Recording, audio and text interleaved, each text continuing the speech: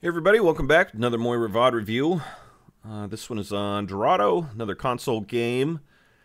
This is Plat 5. Player says they think the match went okay for us with the enemy team having their moments too, especially after the first checkpoint on round 2. Managed to win round 1 on extra time and had a somewhat close win on round 2, winning 3-2.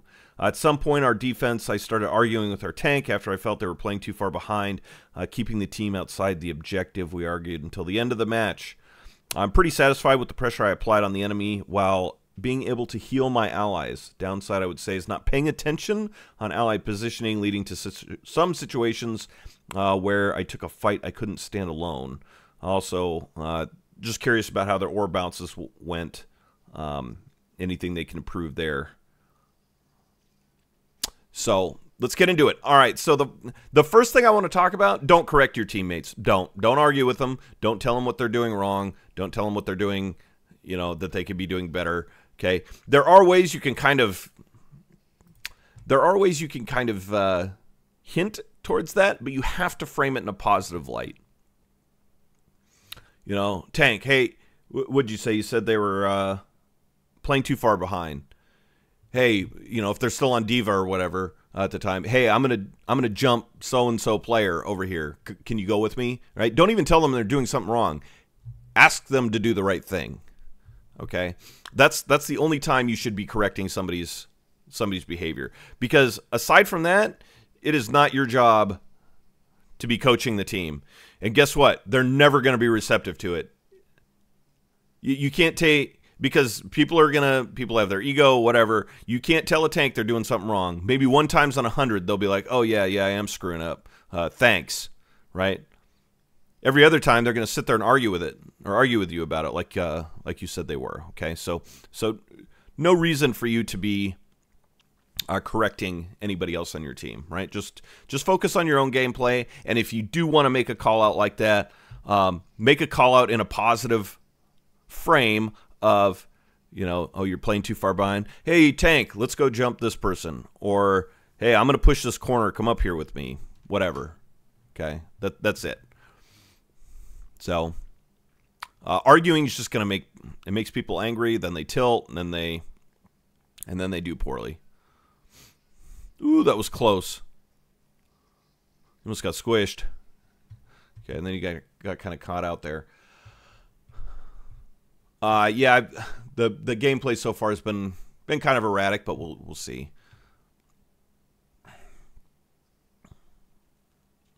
I don't like that you have a Life Weaver. I wish people understood how bad he is. There's a reason why like 3 different top 500 players started streaming unranked to GM on Life Weaver, and they all quit at like Diamond or something like that, or around Diamond or Masters, because they just couldn't get any higher because he's so bad, right? He's going to get tweaked and all of that stuff, but right now I just don't recommend it. But anyway, neither here nor there. All right, so what I want to be doing, and something you can also help your tank being less passive, is you go up and take space. Moira can do that, okay, because you have an escape ability. I'm surprised she didn't eat your orb there. Counter Coal, fine, good, I like it. Not going to get a ton of value, but you're also going to deny the value that the enemy Moira is going to get, right? And you guys cap the point, so it's fine, right? You're going to build another ult quickly. And we kind of faded really far away from the team there. All right, so it is counterintuitive. There's a couple of things that I would like to see you do against a D.Va. It actually helps you learn how to take off angles, because you always want to look where the D.Va is not looking, because she'll eat your orbs. Okay, so when you're out of juice, do not fire a healing orb. Go fire a damage orb where you're going to get value out of it, and it's going to help charge your resources. So they're right here, right?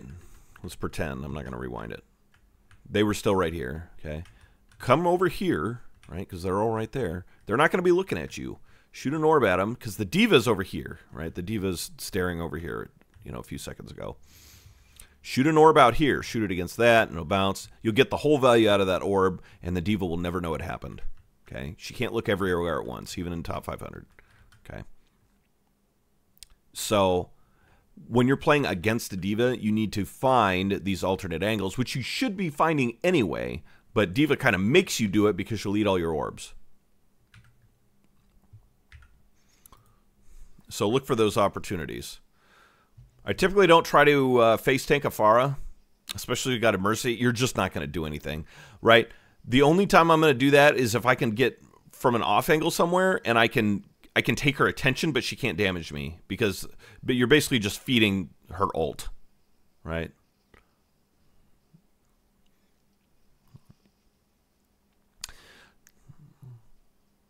It should be your goal on Moira is to take as little damage as possible. Like that. That's perfect, right? Look for the isolated target. Low targets, chase them down, and do that. You seem to be hugging the cart a lot. Don't. Got a Life Weaver. He can sit on the friggin' cart. He can heal at range. He can move the cart, right? Like he's doing now, right? That's perfect. But now you just went right back to the cart. You just gave up all the space you just took. Okay. So you don't need to fade away from the bomb. You can just fade. You can stay in the same spot if you want to do that. Because when you fade away from the bomb, now you have to run back. Okay.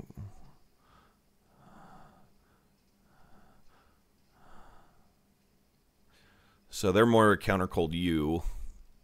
I don't really like that you were chasing the D.Va to heal her. She was behind the sim wall at that point, right? She's half health. That's fine. Go chase a target. Go put pressure on the enemy team. This is almost a mirror matchup. That's crazy. All right, so Mercy's an idiot. She should have just gotten out. Now she's just going to stagger herself, right? And see, that's one of those things where you can take advantage of the enemy team's stupidity, right? People, a lot of times, they'll complain about their team, my team this, that, whatever. The enemy team's doing the same shit. You just got to recognize it and punish it. Okay? So, yeah, as a generality, if the enemy team has a D.Va, I never want to be in front of her. So just think about that during this whole match, you know, the different places you could go. I like to go up here. Yeah, you're going to die there because you weren't paying attention. I like to go up high ground. You can go on the low ground over there, you know, and hug a corner.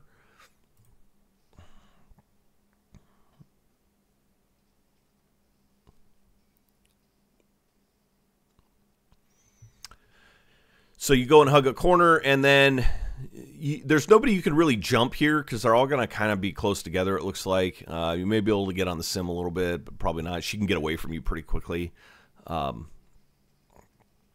So this is one of those games where, you know, you're not going to have a ton of opportunity to find isolated targets that are just kind of isolated on their own. They're almost always going to be a little bit together. Okay, you have Coalescence.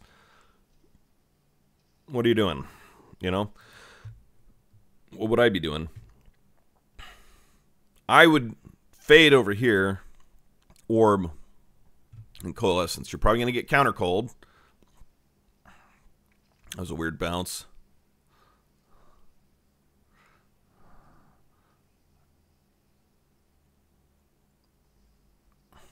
Okay, now's that excellent time to Coalescence because a lot of people think the shield is just a safe space now, and it's not, because Coalescence can go right through it.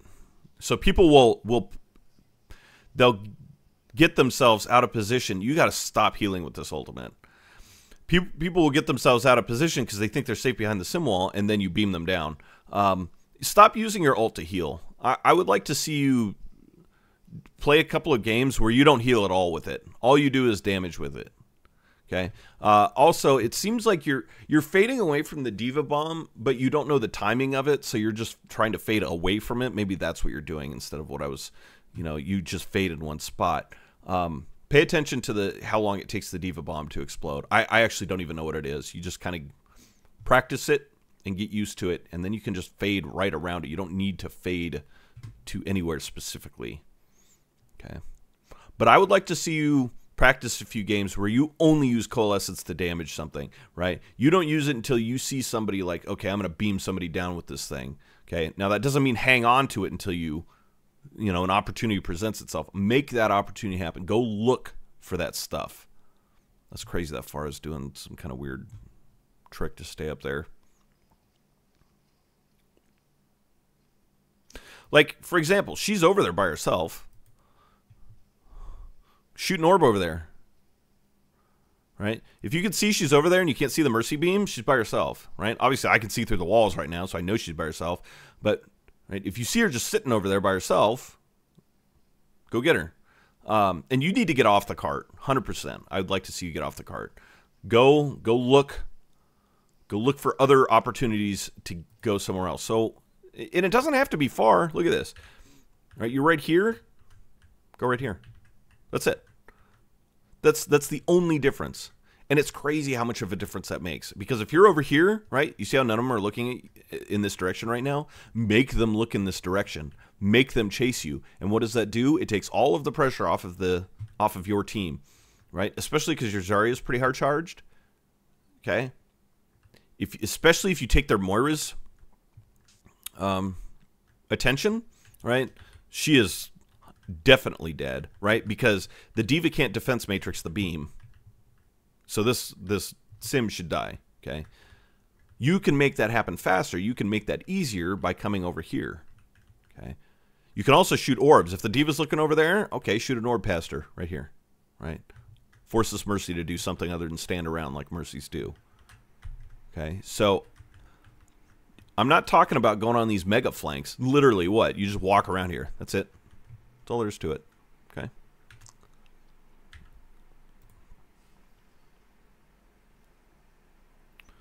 What was that, right? Use your orbs for the right reason. Okay. You got healed. Let your team heal you.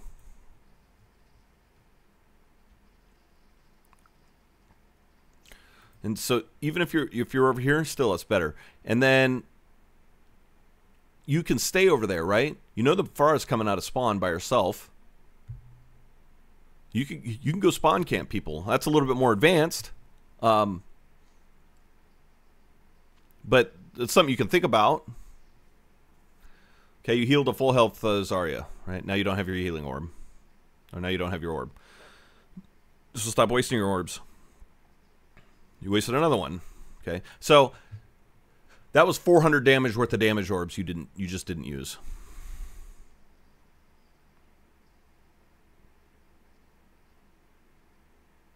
Don't you dare shoot a healing orb. Okay, stop shooting healing orbs. Okay, good. You guys cap. It's great. You can have a significantly higher impact on these team fights. It's crazy how much more impact you can have on these team fights. You guys could have swept the ground with these guys, right? Doing just those little things that I talked about, taking those little off angles, stop shooting the friggin' healing orbs at nothing. Okay, you have a lot of opportunity to put more pressure on the enemy team, which then, right, helps your team move forward. Okay, so they got a Junkerqueen now. That's both a good and a bad thing, because, I mean, Junkerqueen's super strong right now, but you have a little bit more liberty with your orbs and not get... See, this is great. I like this. You taking her attention takes the pressure off of your tank, okay? I don't like that you're on the low ground, okay? That's one of the reasons, right? She'll run your ass over. You can do everything you're doing from up here. You can fade jump, and you can be over here. If you fade jump over here, there's only one person on their team that can get to you. Right? The Moira could eventually get to you, but it wouldn't. She'd have to waste cooldowns to do it, which means you'd have your cooldown. It wouldn't be in her favor, and so that's the Hanzo. Okay. And the chances of him chasing you out of here, it seems like they're pretty low, because he's also on the low ground, because he's an idiot. Okay? Come up here. You can stand right here. You can shoot an orb against this. Okay, it'll go that way, gets here, damage orbs, put pressure on them, make them look at you, because if they're looking at you, they're not looking anywhere else. Okay, use the high ground. Use the high ground. it is like the single easiest thing for you to get value without changing anything else about how you play, is to start using the high ground more. Because what's the worst case? You go up to that high ground, right? And somebody comes up there and forces you out. Okay. One, the likelihood of that happening are pretty low. And then if it does happen, then you just fade out. It's no different than being on the low ground, except that you're less likely. You got to stop shooting orbs at the ground. I don't know what that is. Don't do that anymore. Use the map geometry. Shoot the orb against this wall and it'll bounce back towards you. Shoot the wall or orb over there so it bounces towards them. Okay, you need to think about your orb bounce past the first bounce. Okay, the only time I shoot an orb at the ground is if there's a ceiling.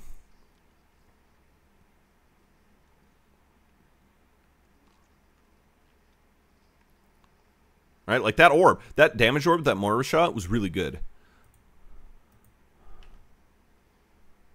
You see that? You see how now it's going to bounce around over here and it's going to continue hitting? Right? See? Now their Moira's dumb because she's just standing out in the open against a Widow. Right?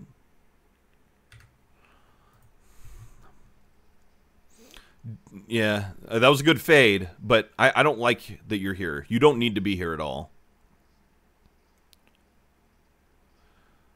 So Junkerqueen's pretty powerful right now, but she also synergizes really well with a Moira on her team, and she's also not that great against a Moira on the enemy team because most of her cooldowns just don't work against Moira, right? Her ult doesn't work against Moira because you can just fade out of it, right? So Moira is actually good against Junkerqueen, right? So them switching to Junkerqueen, I would say, is a benefit to you.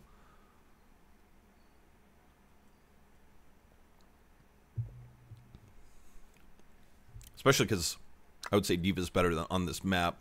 I rarely pick a support or actually any role based on the map. I like to just play who I'm comfortable with. So, but I would say if we're just looking on paper, I would say D.Va's better on this map because she has such easy access to the high grounds. That's a huge copy. Huge copy. You need to be in there helping with that.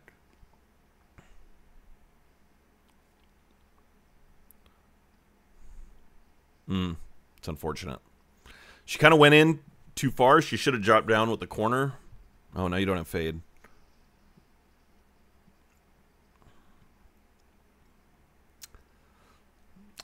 So there's a couple of things there with that Echo ult that you could have helped, right? Because you can't tell your Echo what to do. Okay, it would have helped if you were up there with her because then you could have dropped down with her and helped her push the enemy team, right? So another reason for you to be on high ground.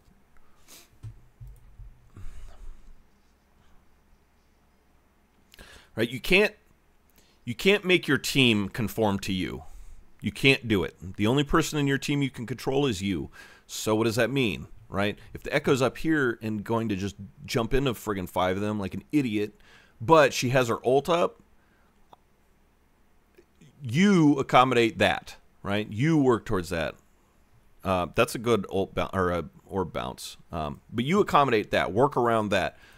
I would have shot an orb over here because somebody always likes to come over here.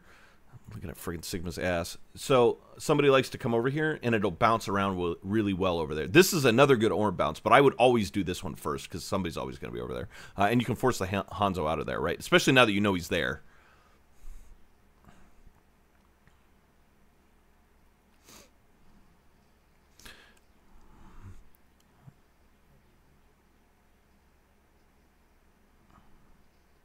So their Moira cold way too early. I'm really glad you didn't counter call that. She cold way too early, and you saw she got 0 value out of it. Yeah, see how easily you counter Junkerqueen's entire kit, basically, because you can just fade away from it. And it cleanses everything. Yeah. I would call there. That would put a lot of pressure on their team. It would help your team push up. It probably would have helped your Ashe live because the Hanzo would have been backing up. Okay. Because, okay, so your tank is being really passive, right? You're talking about how he's playing too far back. He's being really passive right now. Okay, if you call that, it could, I'm not saying it will, but it could get him to move up. Okay, and that's how you kind of enable him to move up.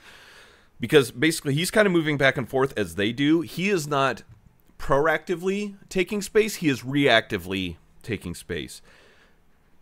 He's taking space as they move back. So guess what?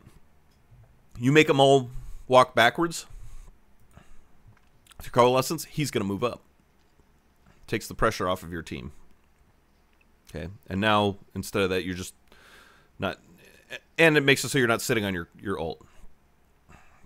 Because what I can see happening here is you're going to wait to use it, and their Moira is going to get closer to ult than you are, and she's going to end up out-cycling your ultimate. And what I mean by that, that Junkerqueen waited for you to fade. I guarantee it. I guarantee she was waiting for you to fade to do that. Because that's what I would do. I mean, she had just gotten her ult. There's a chance that she got lucky and was only using it because she just got it. But you have to be careful about that because you're going to die here, aren't you? Yeah. She will run you down quick if you don't have fade. So you need to make sure you're using the fade to your advantage. So once again, now you still haven't used your ult. Look at that. And the enemy Moira is at 26% already. Okay, you can hear stuff going on over here. I don't know what's going on over here, but I can hear a Symmetra. Okay, yep, there she is. Her teleporter's right here. She's dead. Dead. You cannot contest this. Okay? Your tank does not have any mobility. They're not going to get there, even if you go and touch, right? They are not going to get there before you die. You cannot contest this. But you can hear this. I heard it. Go kill her. Easy kill, right? And make her walk back from spawn.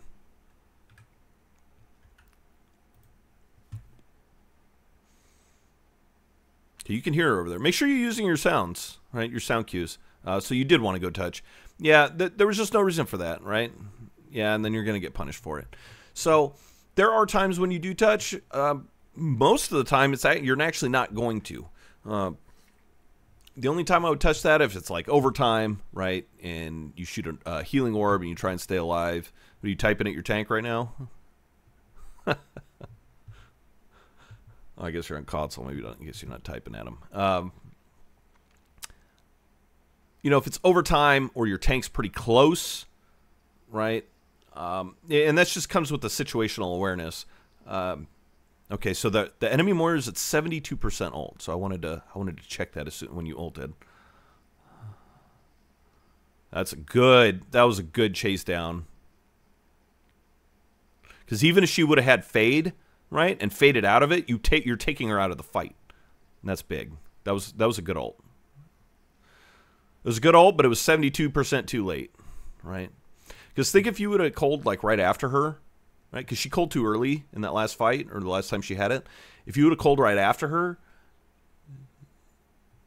you would also be, 70, 80, maybe already to your ult. Just depends, right? How much closer you would have been to your next ult. Because now you're going to have trouble keeping up with her cycle if she uses her ult quickly and doesn't also hold on to it. That was a good bounce. I like that. Because it bounced against that and went that way. That's good. Do that stuff more. All right. Here, I'm looking for damage. Okay. You can hear the Junkerqueen, so I sure as hell don't want to be here. I would be up here, right? Somebody's going to want to come this way, right? If they're smart, they will. So you have to outsmart the smart people and go up here. And then even if they don't and they all come through here, you still have an angle on them. And then if they push you, you just fade away up the stairs. There's a Mega up there. That's a good bounce. Okay, so I hear the Genji up there. Well, guess who's a really good Genji counter? You are. Okay. And he's by himself. And he's on fire. Okay. Keep the pressure on him.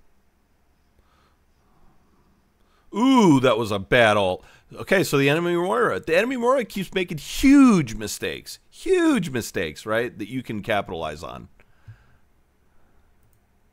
I don't know what the fuck she was thinking. You don't You don't Coalescence while you're in Grav, because you cannot fade out of it, especially if they have a... Because your win condition is Grav Dragon, right? That is your win condition. They should know that.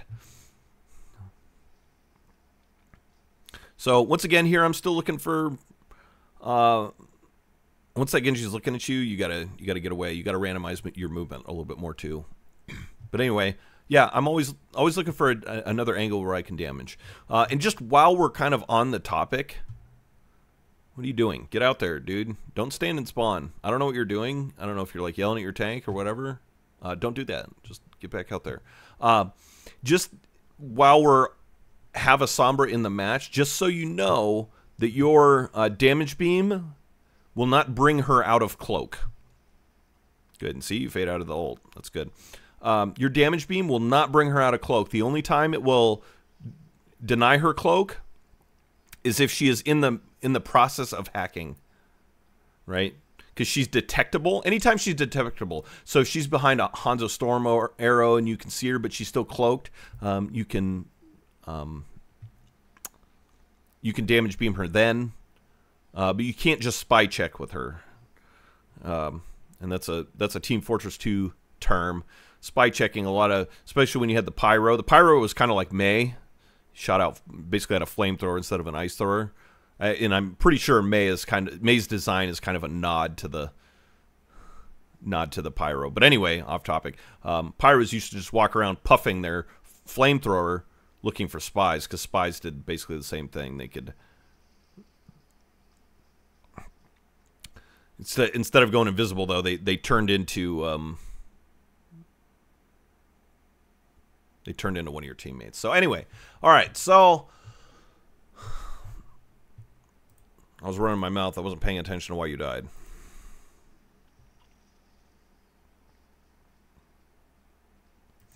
Yeah, hug corners more. I see you stand out in the open a lot. You get your fade forced out because you're standing out in the open. Rammatra is actually a pretty decent Moira counter because he runs so fast in his Nemesis form, especially with his ult, and he also has a ton of armor and shit during his ult. So he's actually really hard to kill, especially with a Moira. So when the enemy team has a Rammatra, just stay away from him. Oop, and that was it. Okay, so big picture stuff. I want to see you take more off angles. I want to see you take more high ground. Okay, don't hold on to your ult. Your orbs, work on shooting them against the map geometry. I saw you did it a few times, so you know to do it. Just do that more often. Stop shooting friggin' healing orbs and stop using your Coalescence to heal, right? You can, but that should not be the primary reason you're using it. Okay, so lots of good stuff. You got a lot of opportunities, which is great, right? It's better than me watching it and be like, oh yeah, you played perfectly. Best of luck, you know. So you got some opportunities to improve, and that's good. But yeah, play a few games where you only use your ultimate to damage, right? Play a few games where you don't do anything else but think about going on the high ground, right? Do it until it becomes habit, right? And that's how you get better at this game, is practice one thing until it becomes a habit, and then practice the next thing and the next thing. So, cool. All right, well, that'll about do it for this one. I hope it helped, and let me know if you have any questions. Good luck.